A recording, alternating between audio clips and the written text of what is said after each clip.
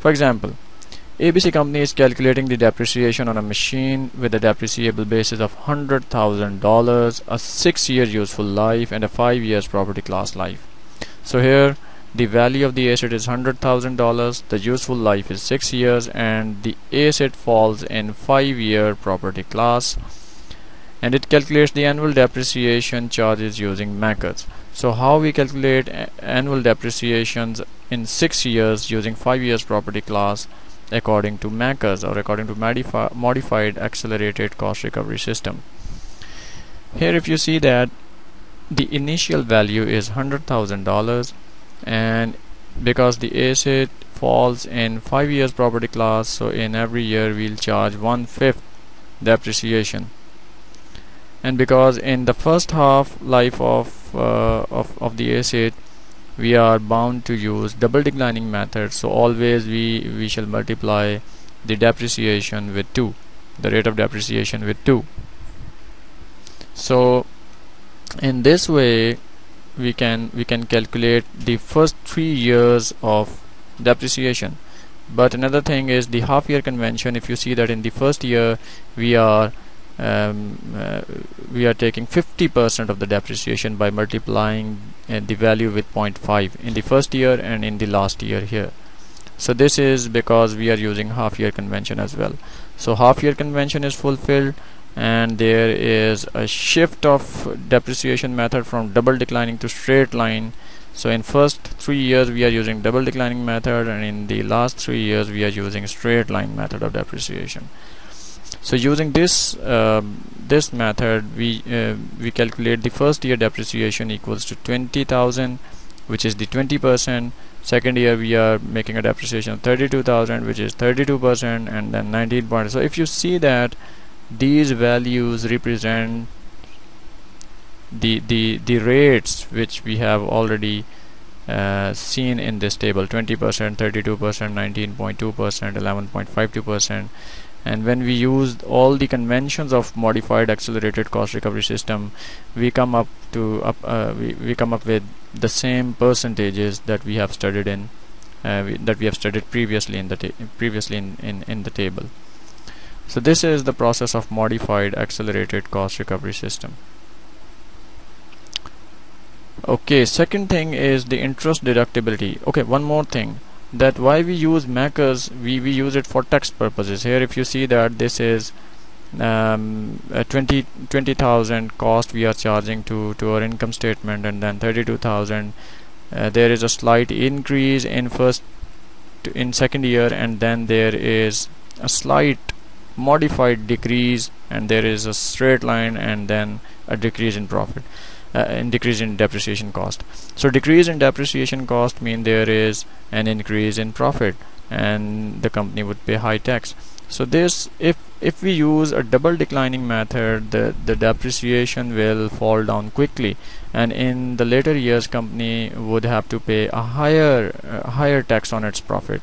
But if we use this modified accelerated cost recovery system, the cost of depreciation is normally it declines very slowly, or the decline is very modified.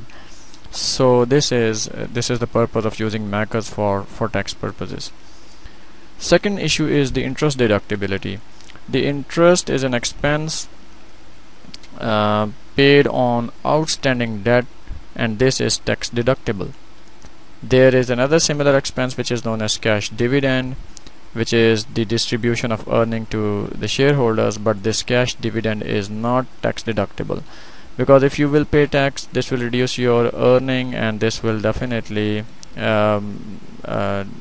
reduce the tax burden. So if you want to calculate that how much is the cost of interest, the formula is that after tax cost of debt is interest expense multiplied by 1 minus tax rate. So if you are paying 1,000 of interest expense and the tax rate is 50%, the cost of this 1,000 interest expense would be equal to 500 only. So this is the way that company can use the interest expense to reduce its tax burden. So the cost of debt, or the interest cost, is always less than the face value of the interest expense.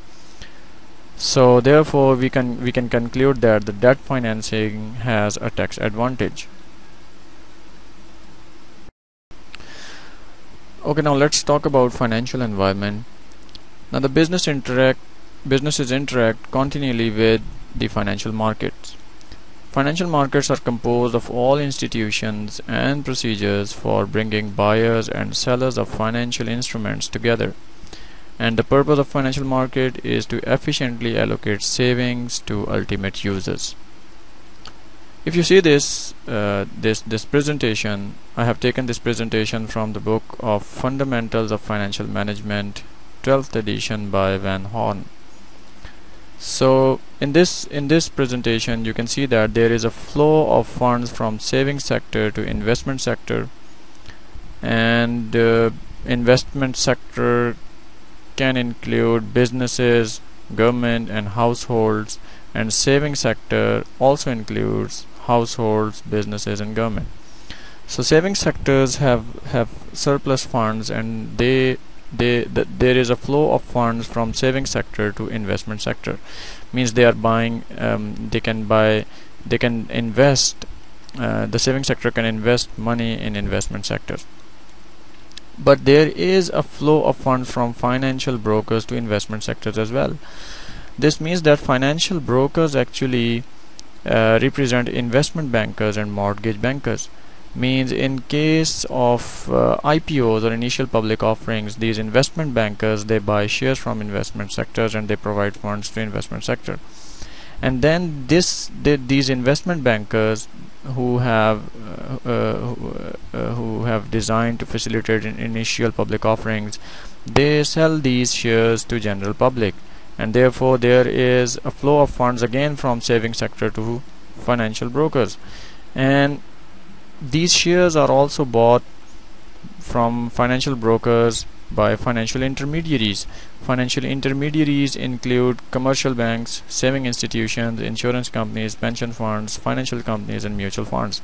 So these financial intermediaries, they also buy these shares from financial brokers, and therefore there is a flow of funds from financial intermediaries to financial brokers. So once again, from the savings sectors, funds flow in one direction to investment sector. In other directions, from the savings sectors, the funds flow to financial brokers. Financial brokers also receive funds from financial intermediaries, because financial intermediaries invest or buy shares or securities from financial brokers. There is another relationship between savings sector and secondary market. Secondary market includes stock exchanges and over-the-counter markets, because the second-hand shares are available here in secondary market. So there is the flow of funds from savings sector to secondary market. Means the people in saving sectors, maybe household, they invest in secondary market as well. They buy shares and they sell share. Therefore there is an inflow and outflow of funds from saving sectors to secondary market. And there is also a flow of funds from secondary market to financial intermediaries. The financial intermediaries not only buy shares or securities from financial brokers, but they also buy securities from secondary market. So if you see that all these areas, all these institutions are interconnected, so there is a flow of funds from savings sector in three major directions: towards investment sector, towards financial brokers, and towards secondary market. And in return they receive securities. In return they receive securities from investment sector, they receive securities from secondary market and from financial brokers. But there is a one-sided flow of funds from saving sector to financial intermediaries, because certain times saving sector keep their money in banks, in bank accounts.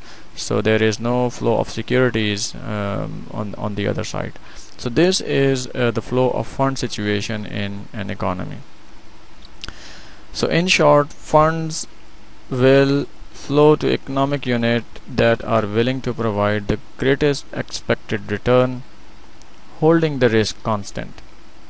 In a rational world, the highest expected returns will be offered only by those economic units with the most promising investment opportunities. The result is savings tend to be allocated to the most efficient uses. This means that the flow of fund is towards those economic units which promises high return with the constant risk. So risk plays an important role in flow of funds. So there are different types of security risk. For example, there is a default risk. Default risk is a failure to meet the term of a contract. Means if you say that this security, there is a chance that a certain security will fail to meet its terms of contract, then this means that this security involves default risk. The risk of marketability is that the marketability is the ability to sell a significant volume of securities in a short period of time. The security which is more marketable definitely involves less marketability risk. Another type of risk is maturity risk, that is concerned with the life of the security, the amount of time before the principal amount of a security becomes due. The securities of a longer maturity means the security which will get matured in 10 years or 20 years involve maturity risk, and the securities of a shorter duration involve less maturity risk. There is another risk, that is the risk of taxability. It considers the expected tax consequences of the securities, that when you will get return on a security, how much tax you need to pay on that return. And finally, there is a risk of inflation, which involves in every type of security. Inflation is a rise in average level of prices of goods and services. The greater inflation expectations, then the greater are expected returns. This statement actually shows that whatever the type of risk is, whether there is a risk of inflation, whether there is a risk of taxability, maturity, marketability, or default risk, if there is a higher risk involved in the security returns, then this particular security must ensure a higher return. If the higher risk is not associated with higher risk is not associated with higher return, then investor will not get attracted towards that security. So that's why we say in finance that higher the risk, higher the return. That it means that the security which has a higher risk must ensure a higher return to attract the investor. So this is a relationship of risk and return. We have taken all these slides from the book of Fundamentals of Financial Management by Horne. This is the end of quick review of lecture 2. Thank you for your time.